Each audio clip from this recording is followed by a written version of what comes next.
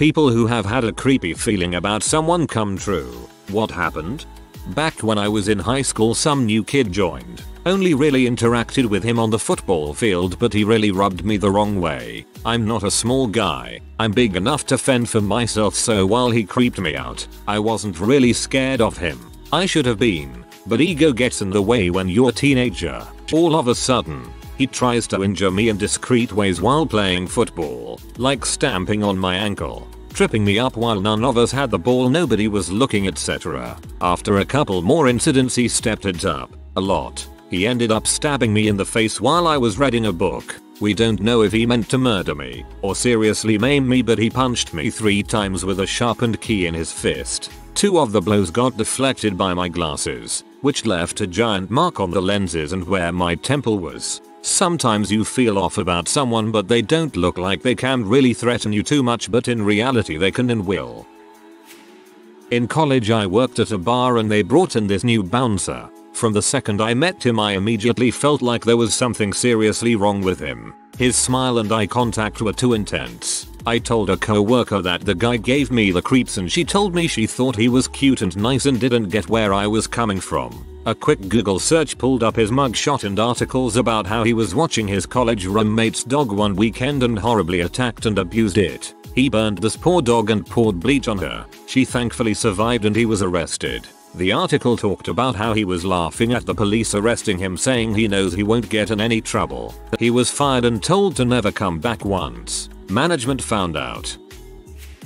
Not me, but my mom. My sister was going to visit her friend out of state, so her friend's friend offered to drive her there. He drove a few hours to get to our house and was noticeably tired when he arrived, so my sister suggested that he just sleep on our couch and they'll go in the morning. The entire night, my mom's going in and out of our rooms saying that there's something off about the guy, that she doesn't really like him but can't figure out why. She actually quietly went out the side door and wrote down his license plate at one point. The next morning my sister's in his car for maybe 30 minutes before she feels sick and asks him to just take her home, which he does, much to my mother's delight. About 6 months later my mom's looking at her newsfeed when she sees a familiar face and calls my sister and I over and yells, "I told you something was off about him." Turns out that about a year earlier he murdered his ex-girlfriend and that his friend, who helped him bury her body, finally decided to tell the cops, not because he developed a conscience, but because he was mad at him for stealing his toaster. TLDR. Mum thought house guest was creepy. House guest turns out to be a murderous toaster thief. There was a guy interested in dating my mom years ago. She wasn't interested. Something seemed off. He was also interested in dating 2 of her other friends. All 3 had young daughters. Shortly after this we moved away, and he started dating one of the friends. They stayed with us at a weekend music festival, and the girl wanted to stay in the trailer that our family had rented, so we let her. I'll always be grateful we did, because it kept her away from that creep. We found out he was abusing her shortly before we heard that he died in a car accident. Good riddance. Guys like that are the main reason I have no interest in dating right now. My daughter is 11 and I'm okay with being single for a few more years. I prefer that to unknowingly bringing a monster into the house.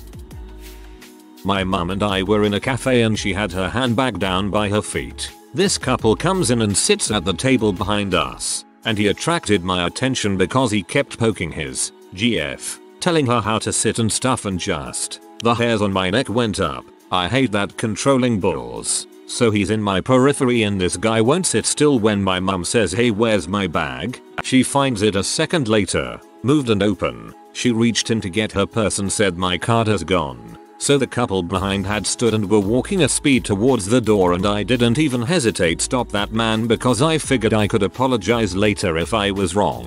One of the waitresses was right by the door and she followed him out the door, at which point the guy dropped my mum's card, mumbled something about having found it and then ran for it. I guess if he hasn't been such an ass to his GF I probably wouldn't have noticed. Always had a creepy feeling about my stepdad growing up. Never liked him one bit. Turned out he was a pathological liar. Lied about having cancer to get my family's sympathy. Embezzled money from my mom's business to gamble. Real crap bag of a human being. Kid sense dirt. Hey, don't know if anyone will see this, but around middle school I started getting creeped out by my father. He wouldn't even do anything you could point to and say that right there. That's it. But you just got the feeling he was like a spider, watching and waiting, something lurking and dangerous. He began running with a group called Scam the Scammers, where they'd make scammers do ridiculous things. It was all in good fun because they deserved it. Humiliating, sometimes painful things. Teachers wouldn't call home to discuss anything we did, positive or negative. There were notes in my file to only discuss things with my mother, no matter what. He started to become obsessed with conspiracy theories. Obama was a Kenyan Muslim. My mother was cheating on him with a woman and 3 men. All sorts of things. You got the feeling something was wearing my father as a skin suit. That's the best way I can describe it. Turns out he has an inoperable brain tumor. He's permanently changed. My father is alive, but he's no longer my dad. Whoa, thank you for sharing. I'm sorry about your dad not being himself. Went to school with this guy since about 4th grade. He was a bully and made sure I knew that I wasn't liked as he used an old doll and named it after me and beat it up with his friends. He always had a weird creepy vibe, which got worse in high school. He and his friends were a lot nicer to me in high school, but I stayed away as much as I could as he made me uncomfortable. About a year after we graduated, he was arrested for following an underage girl and groping her near her school when she was on lunch break. His friends have since cut off contact. Not sure what's happened to him, but he always creeped me out. Naming a doll after you and beating it. That's too creepy and disturbing. When I was trying to get my mental health back on track, I went to see this psychiatrist who just gave me a super creepy vibe the minute I saw him, but was such a good psychiatrist I decided to ignore it. My gut feeling was correct when about 4-5 months into me seeing him, he was arrested for having 10,000 plus unsolicited photos of patients' feet, them sitting on his couch that I've sat on. It sucks opening up to someone so much and having something like this happen, especially in this type of work. I had a doctor do the same. Different speciality, different fetish pics. I'm currently waiting trial. I know how you feel. It is so much more heinous to use a position of trust to gain access to people just to take advantage of them. Got a bad vibe from the dad across the street when I was a kid. Military guy who always seemed to be on a power trip. His oldest son and I went to the same school and would occasionally carpool. One day it was his dad's turn to drive us. His son stayed homesick, but he offered to drive me all the same. Thankfully it wasn't a long ride, but the entire time he talked about his beat up Camaro. Definitely creeped me out. Fast forward a couple years. His wife threw him out one morning. Turns out he had been beating the crap out of her for a while. One morning while hitting her again, he stepped on their 1 new baby who was crawling on the floor and broke the kid's arm. Never saw him again after that. This comment literally gave my chills. Such a scary thought to think that a person could be that negligent. Glad he disappeared. I worked in a fast food restaurant from 14-16. The lovely old couple sold it to a younger couple, and I got the creeps around the husband from day one. Tried to ignore it, just get on with work, but the first time we were working just the two of us, he followed me into the walk-in freezer and groped me. I learned to pay attention to my radar after that. There was this guy that one of my friends at church was dating at the time. I really just felt something dark when I was around him. They eventually married but divorced later on. It turns out that feeling was because this guy is a legit serial killer. Initially, he confessed to I think 3 murders. The police now believe he is responsible for at least 10 within 200 miles of our small town. Guy in high school always gave me the creeps, but I could never figure out why. 6 months later they find a rifle in his locker at school and that he called in bomb threats. This was before any of the school shootings happened in the US, so at the time it didn't really think that much of it. Now it totally freaks me out. I just looked him up and there is an entire Reddit thread about him. He's now a neo-Nazi and possible murderer. Dude couch surfing at my son's apartment had a very twitchy vibe, like an addict hurting for a fix. I asked my son, oh no, he hates drugs. He just has like arthritis or something. He borrowed my son's car, got his fix, crashed the car, said he had got carjacked. We reported the car stolen. 2 days later he OD'd in my son's apartment. My son found him and the EMS guy saved him. My son realized he had issues and started looking for Medicaid rehab space. Dude OD'd again on the couch. M saved him again. Narcan is magic. We went to the hospital. Told him he could not come back and to text my son where he wanted his crap dropped off. We dropped it off at his grandmother's house. Poor grandma. Our bin man always looked creepy and scary. I always avoided him. Fast forward 5 years, he is found with hordes of child abuse pictures, videos on his laptops, and 11 years jail time. This happens way too much and I hate it. I'm a graveyard shift cashier and hate it when getting a skeevy feeling from someone for no reason once they walk in, because my urge is to sweep away unfounded suspicions. But then that person inevitably runs out the door with merch and makes me regret doubting myself. A neighborhood kid I grew up with liked to play with matches and was fascinated with fires of any kind. It made me nervous because a sort of wild look came over his eyes when he'd stare at the fire he created. I even told my parents, who mentioned it to his parents, who thought it was just a phase he was going through. Then, a few years later, it was reported that he burned his parents' garage down and was being charged with arson, as I described in AskReddit some time ago, and clinically treated for pyromania. When I used to work at a deli, we hired a 20-something kid that looked like the serial killer, Ed Kempis on the mustache. At first, he would amuse us by telling us stories about how he had fought off 8 guys with weapons, or how his girlfriend was a model who traveled all the time, and that is why we never saw her. Then things started getting bad, especially when someone angered him. I would catch him talking to himself, saying things like, "If I see that bee again, I am going to stick this in both her eyes." Management got wind of this and canned his butt immediately. 10 months later, we find out he actually went to prison for attempting to assault someone with a knife. I used to work with a gentleman a while back who was really nice, but gave off something like a dominant vibe to a certain extent. After he had left for a new job, we never kept contact, but I could see his and his wife's social media. They were the picture perfect family with 2 daughters with another on the way, always smiling, going on trips and just enjoying life as a unit. One morning I wake up and see that the wife and kids are missing, with the husband giving a come back home plea to the news. So at this point it's becoming a big deal. Next morning upon waking up, I see headlines everywhere reading father confesses to murdering wife and daughters.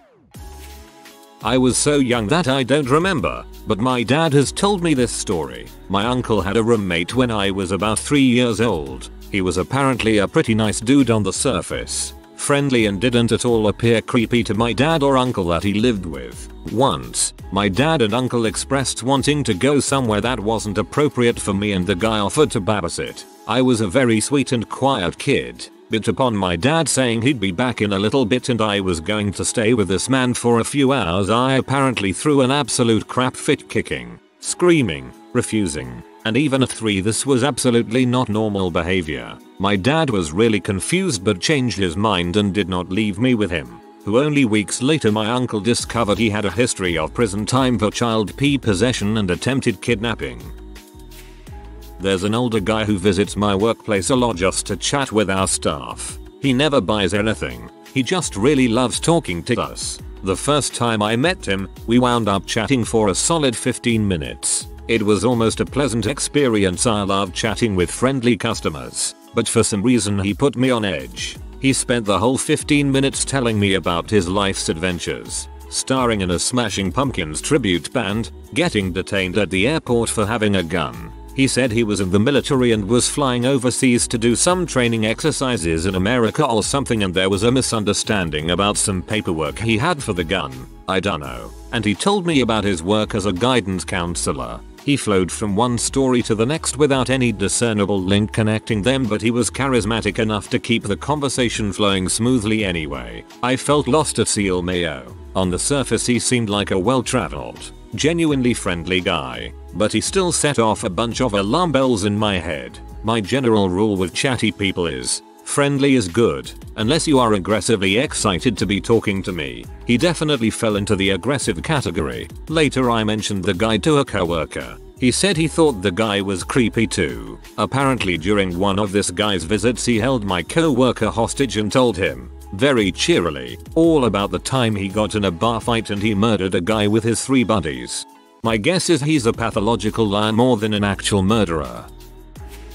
My parents tell me that when I was around 4 or 5 I was the most extroverted kid. I loved going out and about with my parents so I could wave hello to every single person I saw. I never met a stranger. Little old ladies loved me. I would let anyone hold me if they wanted. To the point that my parents were alarmed at how I didn't mind people I had never met before holding me and bouncing me on their lap. We had some elderly neighbors who were nice as could be. One day their 30-something son came to live with them. The old couple had told my parents about him moving in and how excited they were. Well, they came by our house to introduce him to us since we were in the driveway. Apparently I got really quiet when they were walking towards me, and when the guy spoke to me, I screamed and hid behind my dad's legs. My parents thought it was out of character, so they actively avoided allowing me to be near him in the weeks that followed. A few months later he was arrested for child trafficking, child molestation, and hundreds of pictures and videos of child TLDR. Screamed and ran away from my new neighbor. He was arrested for being a child predator. Thank goodness for your parents having the smarts to keep you away from him instead of chalking it up to kid nerves and making you hang out with him. That is some impressive vibe sensors from you. Real thankful you got out of that one. Used to have an older, 40 plus, roommate when I was 19 and living with my mother. He owned the house we stayed in. He tried to convince me at the time that I was not in control of my emotions, and as such he would say that he would help me to balance mind, body, and spirit. He was also profoundly vulgar, non-stop. Fast forward a month later and he'd taken it upon himself to take my belongings from me, that I paid for, because it's his house, his rules. We had multiple altercations where he'd antagonize me and make me feel powerless. A lot of emotional abuse. I had no cell phone, so a lot of the times when this happened, he would turn off the house phone so that I couldn't call my mom while she was at work. I later found out that he'd planned to put his hands on me when my mom inevitably moved out due to all the crap he'd put her through. How the freaking heck did you get this roommate? When I was in elementary school we often had a colleague of my mom visiting us. Her oldest son was my age, so he always came with her to play with me. I could not stand him. He seemed nice and well mannered, but something about him just gave me the chills. It was just an overall feeling that even though he was really nice to me and everyone else, that it felt like he was just acting everything. I avoided being alone with him and never told anyone how I felt about him. I was really glad when his and my mom argued about some stupid crap. She thought my mom badmouthed her to other colleagues, which my mom denied, and the visits stopped. They never rekindled their friendship and my mom started to work at another company a few months later, and that was the end of it. Fast forward 11 years. My mom read in the newspaper about them. The well-mannered and nice son stabbed his mom to death for apparently no reason. My old manager. I always got a sinister vibe from him, and although everyone else seemed to love him and he was a funny guy, I always had this sort of dangerous vibe from him that kept me on edge around him. 3 months later, he became my direct manager and trapped me in a room and groped me on literally the first day. My mother's ex-boyfriend. They met online and only communicated on the phone and through text for a solid year before they actually met in person. First time I met him, I knew something was off about him, but my mom was happy, so I brushed it off thinking nothing more would come about it because they live so far apart. 6 months after they met, she announced she was moving out of state to go live with him. Again, something wasn't right about this, having only met in person once, but she's an adult and can make her own decisions. I barely spoke to her after she moved. She never returned calls or texts, and when she did it was always cut short and no details about how everything was going. About 8 months after she moved, I get a call from her while I'm at work. She's in the hospital with a broken arm and claims she fell, but I can barely understand what she's saying. Her voice was faint and crackly. She tells me she's coming to visit and asks if she can stay with me for a few weeks. I knew something was terribly wrong. She shows up at my door days later and is black and blue from head to toe. Her voice was faint because this butthole had choked her and his handprints were still visible around her throat. And yes, he was the one that broke her arm. Turns out, this guy was still married. Not only that, but he had embezzled a bunch of money from the insurance agency he worked at and hasn't filed taxes in years. My mom found out all of this after she got home from work one day and found his wife waiting for him on their doorstep. Guy comes home. My mom confronts him. He beats the crap out of her. Fast forward to a month later when my mom finally returns to their house to get her stuff and move. He's nowhere to be found. A few suits and essentials are missing, but basically everything else is still there and his phone is disconnected. My mom calls his brother to ask what she should do with all of his belongings, and his brother tells her that he has upped and moved to another state with another woman he has been seeing for nearly a year and to just get out of there and not worry about him or his things. The woman he moved in with did some digging and found his wife's number, who proceeded to tell her everything. She also called my mother to apologize and called the authorities. He somehow catches wind of this and never returns back home. No idea where he's at now, but we Google his name and info every so often to see if he's been found yet. When I was 6 or so, my older brother, 11 or 12 at the time, was involved in this community kids club thing for tween boys. They met in our basement. The group leader was this guy, maybe 30, who was some kind of generic Cub Scout leader, without really being a scout. They would play games and talk about their lives and hobbies, etc. I was much younger and a girl, but I wanted to play too. He was always really serious and stern with me, and told me I couldn't be there in my own basement. He would literally stop the meeting and politely but firmly ask me to leave. Even as a little kid I got a weird vibe about that. We found out years later that the dude was a pedophile particularly attracted to teen boys. He was arrested for having a bunch of pornography and assaulting a boy. My brother said nothing ever happened in the basement, but a lot of shoulder touches and such. Still creeps me out. Roommate who overly trusts strangers. BC everyone has a story. While I agree, it doesn't mean you let in obvious hard drug users who claims to have killed people. Long story short, the guy ended up killing his 65-year-old girlfriend. Not my roommate's girl, just to be clear. Long story short, the guy ended up killing his girlfriend. That must have been one heck of a wake-up call. Another thing was my local town bridge end. A guy who had made some money came back and wanted to give something to the town. Not sure who or why, but must have been music related because he put on a show and booked Fall Out Boy to play our town hall. I'm sure people will laugh at that, but it was a big deal for a lot of kids and was big for the community. At that show, Ian Watkins was there walking around the back of the hall trying not to be noticed. We all noticed him and he was just putting his hands around girls when they asked for a photo. Like hands over the shoulder across their tee. We just thought he was creepy with girls, but when the kids stuff came out it was shocking but not shocking. If any girl had any experience like this, I'd like to hear it firsthand. I definitely saw him doing it and felt a really odd vibe. As soon as Bridgend was mentioned I knew where this was going. I had an engineering teacher who acted quite weird around girls and was always organizing girl-only trips because more girls needed to be in engineering. We all thought it was weird, called him the nonce of the school. Come back after summer to find out he was arrested for having indecent images of girls and children on his laptop and blamed it on the school kids. If you are new to the channel, you can subscribe. I publish new videos every day. Until then, check another video.